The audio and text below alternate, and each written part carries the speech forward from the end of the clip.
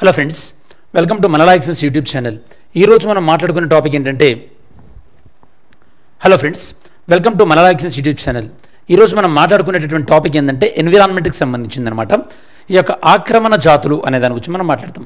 దీన్ని మనం ఇంగ్లీష్లో ఇన్వాజివ్ స్పీసీస్ అంటారు అనమాట. ఇన్వాజివ్ స్పీసీస్ అనేవి ప్లాంట్స్ ఉంటాయి, అలానే యానిమల్స్ కూడా ఉంటాయి. దాని గురించి ఫర్దర్గా డీటెయిల్స్లోకి వెళ్దాం. ఫస్ట్ ఒకసారి మనం సిలబస్ మ్యాపింగ్ చూద్దాం.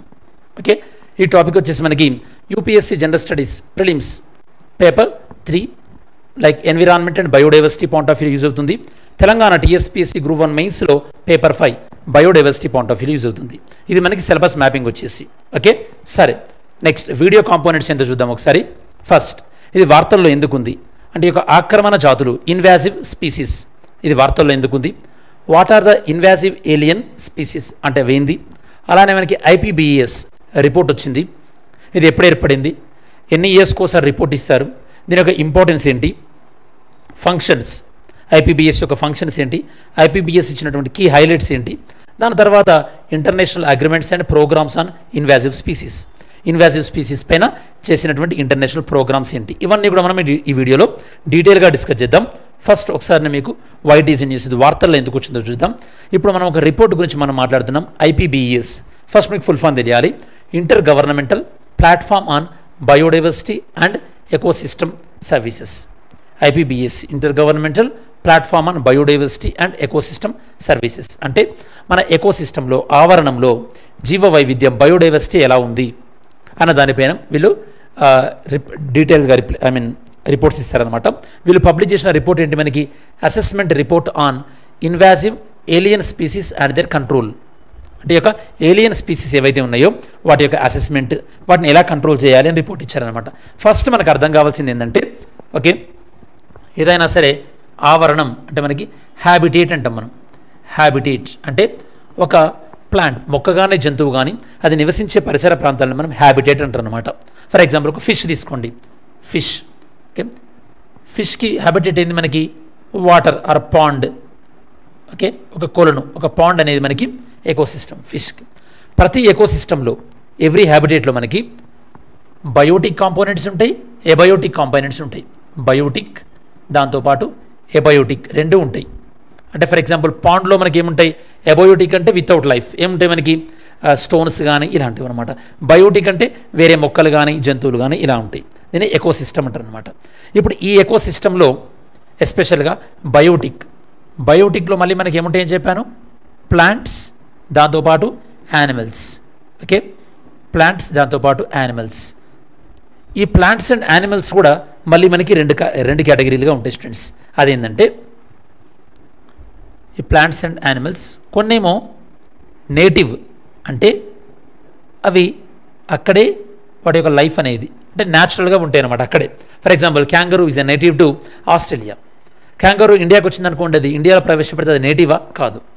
అలానే మనకి pigeons are not native to India, they are native to middle east, అలా అనమాట నేటివ్ స్పీసీస్. అలానే ఇంకోటి ఏంటంటే మనం ఫారిన్ దీన్ని మనం ఇన్వాజివ్ స్పీసీస్ అని కూడా అంటారన్నమాట. మనం ఇన్వాజివ్ స్పీసీస్, ఇన్వాజివ్ అంటే ఆక్రమణ అనమాట మీనింగ్. ఇక మీరు గుర్తుపెట్టుకోండి, ఎప్పుడైనా సరే ఇన్వాజివ్ స్పీసీస్ అంటే ఈ యొక్క ఆక్రమణ జాతులు if they become dominant, then what will happen, native species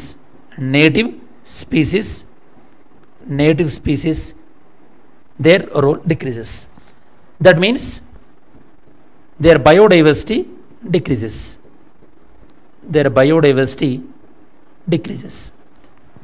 ఈ బయోడైవర్సిటీ డిక్రీజ్ అవ్వడం వల్ల ఇంపాక్ట్ దేనిపైన ఉంటుంది మనకి, ఫుడ్ పైన ఉంటుంది మనకి, అలానే ఎకానమీ పైన ఇంపాక్ట్ ఉంటుంది, ఇలాంటి వేరియస్ సెక్షన్స్ పైన ఇంపాక్ట్ అనేది ఉంటుంది. ఈ ఇంపాక్ట్ ఎలా ఉంది అని చెప్పేది ఇప్పుడు మనకి inter governmental platform on ఐపీఈబీ. Okay, ecosystem and biodiversity. Okay, ఐపీఈబీ. So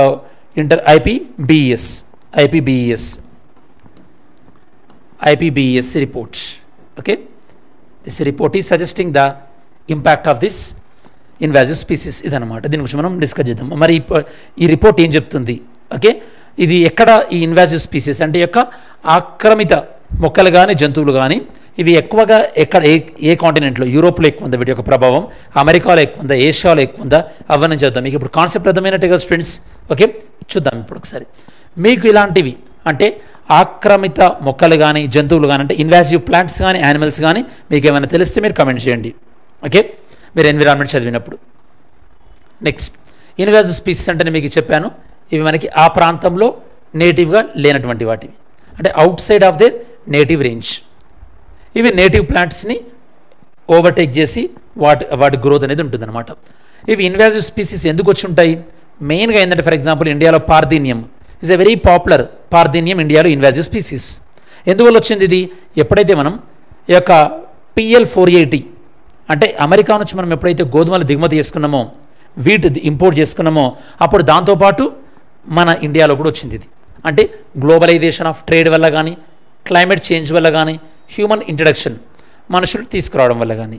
అంటే ఫర్ ఎగ్జాంపుల్ మనం చీతాను తీసుకొచ్చినాం, ఆ చీతాతో పాటు ఏవైనా మైక్రో ఆర్గానిజమ్స్ వచ్చినా, ఏవైనా వస్తే కనుక ఇన్ కేస్ ఇలా అన్నమాట. అంటే ఇలా ఈ చర్యల ద్వారా యొక్క ఆక్రమిత జాతులు అనేవి లేదా ఇన్వాసివ్ స్పీసీస్ అనేది ఒక కంట్రీ నుంచి ఇంకో కంట్రీకి వెళ్తుంటాయి. ఇవి మనకి ప్లాంట్స్ అయి ఉండొచ్చు లేదా యానిమల్ అయి ఉండొచ్చు. సరే, వీటి యొక్క ఇంపాక్ట్ ఎంతో చూద్దాం ఒకసారి. వీటి యొక్క ప్రభావం ఏంది? ఫస్ట్, ఇవి నేటివ్ స్పీసీస్ ఏవైతే ఉంటాయో అంటే అక్కడ ఒరిజినల్గా ఉండే వాటిని డామినేట్ చేస్తాయి. దానివల్ల ఏమవుతుంది? ఒరిజినల్గా ఉండేటటువంటి ప్లాంట్స్ కానీ యానిమల్స్ కానీ అవి గ్రో అవ్వవు. ఫస్ట్. సెకండ్ వన్, ఇంకా నేటివ్ ప్లేసెస్ని నేటివ్ స్పీసీస్ని ఇవి గ్రో అవ్వడమే కాకుండా వాటిని చంపే అవకాశం ఉంటుంది, నేటివ్ ప్లాంట్స్ని కానీ యానిమల్స్ని కానీ. Next, economic impact. మీరు చూసినట్టయితే కనుక రీసెంట్గా 2019లో ఈ యొక్క ఇన్వాసివ్ స్పీసీస్ వల్ల సుమారుగా ప్రపంచ ఆర్థిక వ్యవస్థ పైన ఎంత ప్రభావం ఉంది?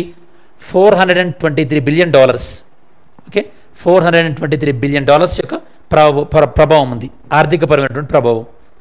మనకి ఇక్కడ జీబ్రా ముసిల్స్ ఇది ఒక రకమైనటువంటి.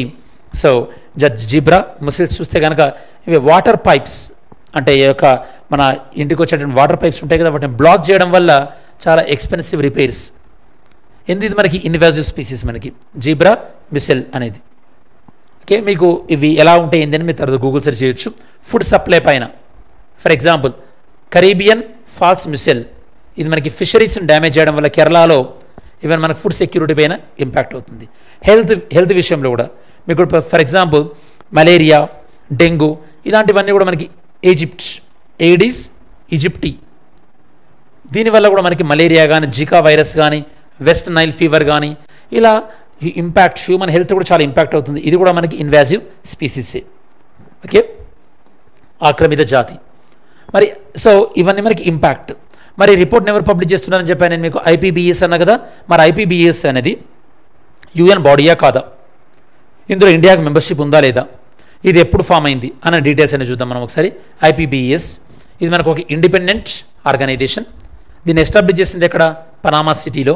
ఎస్టాబ్లిష్ చేసిన ఇయర్ ఎప్పుడు? 2012. ఇది ప్రధానంగా దేని గురించి డిస్కషన్ ఎక్కువ చేస్తుంది? బయోడైవర్సిటీ, దాంతోపాటు ఎకోసిస్టమ్, అంటే మొక్కలు కానీ జంతువులు కానీ అవి జీవించాలంటే ఎలాంటి ఆవరణ అనేది ఉండాలి, దాంతోపాటు జీవ వైవిధ్యం కోసం ఎలాంటి మనం చర్యలు తీసుకోవాల్సి ఉంటుంది. బాగా గుర్తుపెట్టుకోండి, it is not a UN body, ఇది UN బాడీ కాదు. కాబట్టి దీని యొక్క సెక్రటేరియట్ మాత్రం ఎక్కడుంది? UNEP, United nation environment programme ఏదైతే ఉందో వాళ్ళ దగ్గర సెక్రటేరియట్ ఉంది. మీకు ఐడియా ఉంటే కనుక UNEP, United nation environment programme, UNEP వాళ్ళ యొక్క హెడ్ క్వార్టర్ ఎక్కడ ఉందో చెప్పండి students. Where is the head quarter of UNEP? మరి యొక్క ఈ IPBES ఏదైతే ఉందో దీని యొక్క మెయిన్ హెడ్ క్వార్టర్ వచ్చేసి బాన్, జర్మనీ. వీళ్ళు రెగ్యులర్గా పబ్లిష్ చేసే రిపోర్ట్ ఏంటంటే global assessment report on biodiversity and ecosystem. ఇప్పుడు మనం మాట్లాడుతున్నాం ఈ రిపోర్టు మెయిన్ రిపోర్ట్ అన్నమాట. ఇది మనకి ఇన్వాసివ్ స్పీసీస్ గురించి చెప్తుంటుంది. మరి ఈ యొక్క IPBES యొక్క మెయిన్ ఫంక్షన్స్ ఏంటి?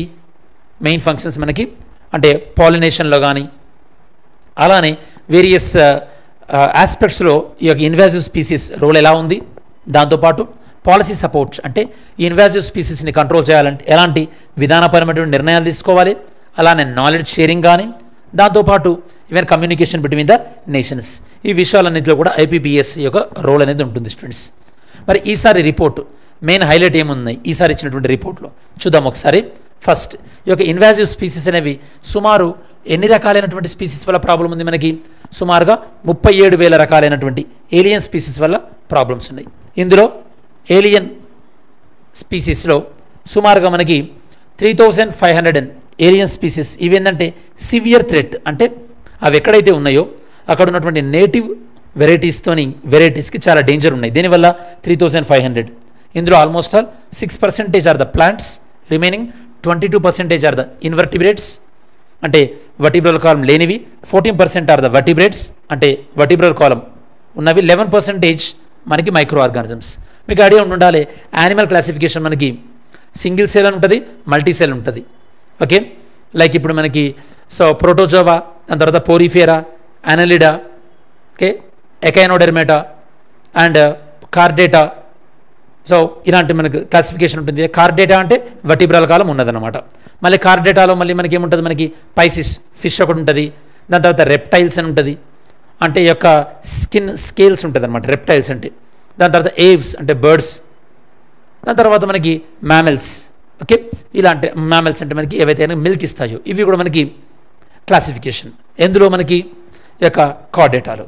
ఓకే, నెక్స్ట్ ఇన్వాజివ్ స్పీసీస్ ప్రధానంగా మనకి వాటర్ హైసింత్. ఇది ప్రధానంగా అంటే ఇప్పుడు ఇది మెయిన్గా మనకి ల్యాండ్ పైన కానీ మనకి చెరువులలో కూడా మనకి హైసింత్ అంటే మనకి మీకు చాలా మొక్కలు చూసుంటారు, మీకు ఫ్లోటింగ్ అవుతుంటాయి. ఓకే, వాటర్ హైసింత్ మెయిన్గా. దాని తర్వాత లాంతానా, దీనివల్ల ఇది కూడా మనకి మెయిన్ ఇన్వాజివ్ స్పీసీస్. దాని తర్వాత బ్రౌన్ ర్యాచ్, హౌస్ మౌస్, ఇవన్నమాట బెనిఫిట్ అండ్ నెగిటివ్. సరే, ఇన్వాజివ్ స్పీసీస్ చాలాసార్లు మనకి ఇంటెన్షనల్గా కూడా ఇంట్రడ్యూస్ చేసి ఉంటారు. అంటే లైక్ ఫారెస్ట్రీలో కానీ అగ్రికల్చర్లో కానీ ఒక ప్లాంట్ని కానీ ఒక యానిమల్ని కానీ కంట్రోల్ చేయడానికి వీటిని ఇన్వాజివ్ స్పీసీస్గా యూజ్ చేసి ఉంటారు. కాకపోతే ఇవి అవుట్ ఆఫ్ కంట్రోల్ అయినప్పుడే వీటి యొక్క నెగిటివ్ ఇంపాక్ట్ అనేది ఉంటుంది. అదర్వైజ్ వీటి యొక్క పాజిటివ్ ఇంపాక్ట్ కూడా ఉంటుంది స్టూడెంట్స్. అంటే మనం తీసుకొచ్చినటువంటి పర్పస్ యూజ్ అవుతే పాజిటివ్ ఇంపాక్ట్ ఉన్నట్టు, లేకపోతే కనుక నెగిటివ్ ఇంపాక్ట్. మరి ఇన్వాజివ్ స్పీసీస్ యొక్క ప్రధానమైనటువంటి సమస్య ఏ ప్రాంతాలలో ఉంది మనకి? 34% ఆఫ్ ద ప్రాబ్లమ్స్ ఎక్కడుంది మనకి? America's, north America, 31% Europe and central Asia, 25% problem Asia. ఇది మనకి ప్రధానంగా ల్యాండ్ పైన ఎక్కువగా ఉంది, వాటర్లో నెక్స్ట్, దాని తర్వాత ఐలాండ్స్. ఈ విధంగా వీటి యొక్క ప్రభావం అనేది ఉంది స్టూడెంట్స్. ఇంకా ప్రపంచవ్యాప్తంగా ఈ యొక్క ఇన్వాజివ్ స్పీసీస్ గురించి డిస్కస్ చేస్తున్నటువంటి వేరియస్ ప్రోగ్రామ్స్ కూడా ఉన్నాయి. అవేందో కూడా చూద్దాం. అవేంటంటే Kunming Montreal global biodiversity framework. నేను మీకు మొన్న కూడా చెప్పాను, మనకి బయోడైవర్సిటీ పైన కాప్ సమావేశం జరిగిందని చెప్పాను. అది 2 దశలో జరిగింది. మొదటి దశనేమో కున్మింగ్ చైనాలో, రెండవ దశ మాంట్రియల్ కెనడాలో జరిగిందని చెప్పాను. Next convention on biodiversity 1992. ఇది కూడా మనకి ఇన్వాజివ్ స్పీసీస్ అనేది ఎన్విరాన్మెంట్కి మేజర్ థ్రెట్ అని చెప్తుంది. అలానే convention on the conservation of migratory species 1979. Migratory species అంటే వలస జంతువులపైన ఇచ్చినటువంటి రిపోర్టు కూడా మనకి ఇన్వాజివ్ స్పీసీస్ అనేవి చాలా డేంజరస్ అని చెప్తుంది. అలానే సైట్స్ అంటే మీకు ప్రధానంగా తెలుసు, ఈ యొక్క జంతువులను కానీ మొక్కలను కానీ ఇల్లీగల్గా ట్రాన్స్పోర్ట్ చేయడాన్ని ఈ యొక్క సైట్స్ అగ్రిమెంట్ అనేది నిషేధిస్తుంది.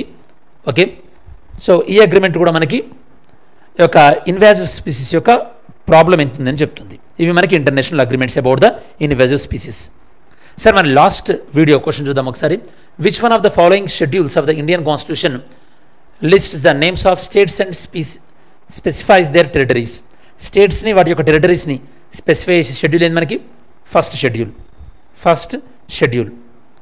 సరే, ఈరోజు వీడియో ఎంతో చూద్దాం ఒకసారి. ఈరోజు video question, which decade has been designed as the United nations decade on biodiversity? UN biodiversity డికేడ్గా ఈ డికేడ్ని మనం చూస్తున్నాం. Mains question, what are the main threats to biodiversity in India? ఇండియాలో బయోడైవర్సిటీకి మెయిన్ థ్రెట్స్ ఏంది? How can the concepts of biodiversity hotspots help? Biodiversity hotspots అనేవి మన భారతదేశంలో ఈ యొక్క బయోడైవర్సిటీని పెంచడంలో, మొక్కల్లో కానీ యానిమల్స్లో కానీ బయోడైవర్సిటీని పెంచడంలో బయోడైవర్సిటీ హాట్స్పాట్స్ అనేవి ఏ విధంగా హెల్ప్ చేస్తున్నది? ఇది మనకి మెయిన్స్ క్వశ్చన్. సరే, మనం వీడియో ఎండ్కి వచ్చేసాం కాబట్టి ఒకసారి వీడియోలో మనం ఏం డిస్కస్ చేస్తామో రివిజన్ చేద్దాం. ఇందులో మనం మెయిన్గా ఇన్వాజివ్ స్పీసీస్ అంటే ఏంది, వీటి వల్ల జరిగేటటువంటి ఇంపాక్ట్, అలానే ఐపీబీఎస్ స్ట్రక్చర్ ఏంటి, వీళ్ళు పబ్లిష్ చేసే మెయిన్ రిపోర్ట్స్ ఏంటి, అండ్ ఇవి కాకుండా ఇంటర్నేషనల్గా ఇన్వాజివ్ స్పీసీస్ పైన అంటే ఆక్రమిత జాతులపైన వివిధ రిపోర్ట్స్ ఏ విధంగా చెప్తున్నాయి చూసాం. వీటి వల్ల జరిగేటటువంటి నెగిటివ్ ఇంపాక్ట్ ఏంటో కూడా మనం డిస్కస్ చేయడం జరిగింది. ఇది స్టూడెంట్స్ మనకు ఓవరాల్గా ఎన్విరాన్మెంట్ పైన ఈరోజు మనం చేసినటువంటి ఇన్వాజివ్ స్పీసీస్ అని ఏదైతే టాపిక్ ఉందో దానిపైన సమగ్రమైన విశ్లేషణ.